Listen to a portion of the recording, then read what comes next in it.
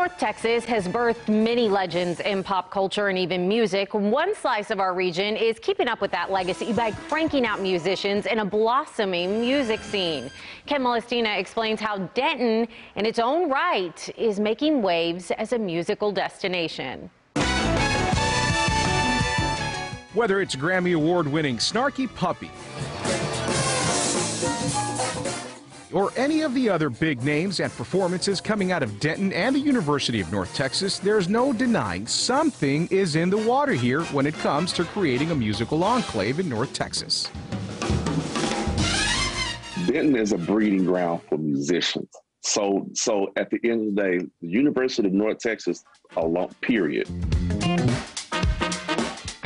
Sean Martin is a keyboardist for Snarky Puppy. He agrees the support for music coming out of UNT and spilling into the community is what's making Denton a go-to place to create and learn. We spoke with Rosanna Eckert, the principal lecturer of jazz voice at UNT. Sometimes I've heard it referred to as Little New York or Little Austin. There are a lot of places to play. She says the scene here is ripe for music with so many venues around town. Big or small, Denton offers blossoming musicians and even experienced ones a place to put your best music on display. Bands can come in and you'll have everything from traveling bands to local bands and cover bands and original bands.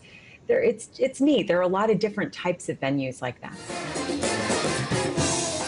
Eckert says Denton has really cemented this kind of reputation within the last 15 years or so, with so many places to play and listen to live music. I think each place kind of makes their own little atmosphere, and so it's fun to pop around in one night to several different venues, and they're all really close together. And lately, the Denton sound has been wrapped in jazz, according to Eckert. The whole jazz-informed, and then fill in the blank, jazz-informed country, jazz-informed pop, jazz-informed folk, yeah. Jazz-informed. I think that there's a lot of that.